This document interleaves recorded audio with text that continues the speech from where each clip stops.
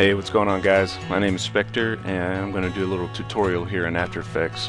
What we're going to talk about today is the scope overlays that I do, where when the sniper zooms in you can see, weird shit or whatever picture I decide to put around it. So I got my main clip comp down here, and I got my image. I want to drag it and drop it down. The first thing you want to do is change the transfer mode to Lighten so you can see underneath. And I want to make this circle on the outside fit around the scope properly, so we're going to hit S for scale, and then you can just drag that up until it looks like it's right on the edge. Next thing you want to do is create a mask around that so we can hide the internal part. So we got the little ellipse tool right here, and you can just hold down your left mouse button to bring up all the little options you have here. So we're gonna make sure that the ellipse is selected, and you want to go back to your arrow key and then just whoops. Alright, there we go. We're just gonna make a circle right there. I know it's a little off, but make sure you select your image down here, go up to the arrow key and just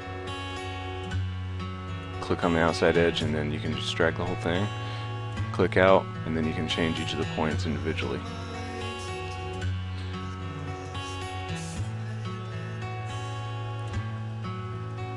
Now, as you can see, it's kind of, some of the edges aren't lining up like right there. So what you do is you just drag these little boxes in, and that'll make the oval smaller or whatever. So you got a good circle right there. Alright, so that looks good. Now what we're going to do is turn off the mask, so it's this little button right here, and then change your mask to negative or subtract. Now you bring down your little mask, enabled your control enablers, and if you go to mask feather you can adjust it a little bit. Maybe bring the expansion down or up if you want it to go the opposite way. But there we go, that looks pretty good. So what we need to do is trim our clip, because it needs to only be for when he's scoped in. So you just kind of scrub through there, and when you get close, use the page down to go frame by frame until you get to the first frame. And then you're going to hold Alt and back bracket, and that'll make it so it starts right there. If we go to the frame before it, it's not there, and then it is. And it's pretty much a tedious process after this. You just kind of scroll through till it gets to the end.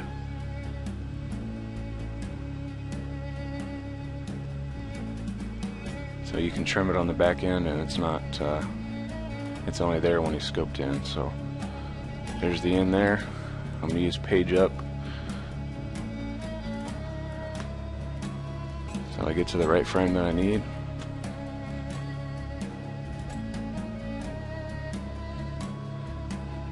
And this is why editing takes so long, because you just got to do all this shit frame by frame.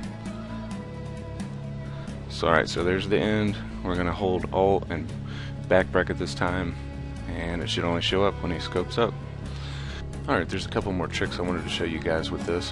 What I'm going to do is I'm going to mark the beginning and the end of when he's actually scoped in. So there's a little arrow down comp marker.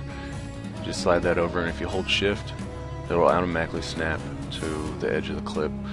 The same thing here. I want to get it to the edge of the clip on the back end. So I'm going to hold shift. That'll find the edge right there, and I can get this holding shift again perfectly lined up. So what this is going to do for us is, if we go over here to Arcane Circle, we'll close the mask, and the transforms open. What this will do is, we could say use the rotation tool. I'm going to go hold shift, go to the beginning, and hold shift and go to the end and add another keyframe, and then we could change this to 360. So what happens is, once it comes across these keyframes, it'll automatically rotate it, the image around. So let's RAM preview this, show you what it looks like. Alright, so here's what we got.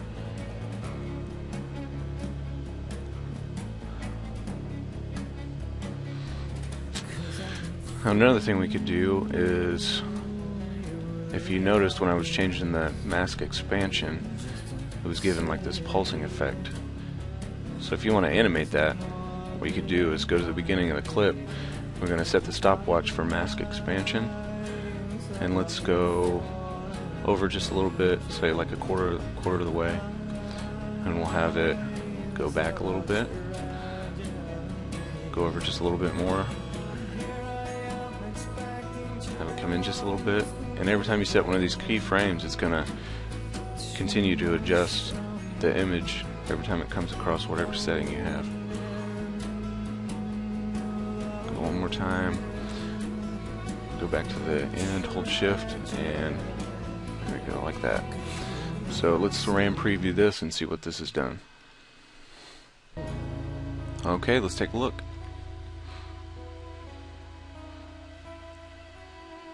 And you can see it just real subtle, pulsing up a little bit and going back. Alright, well, thanks for watching. I'm going to work on some more for you guys. See ya.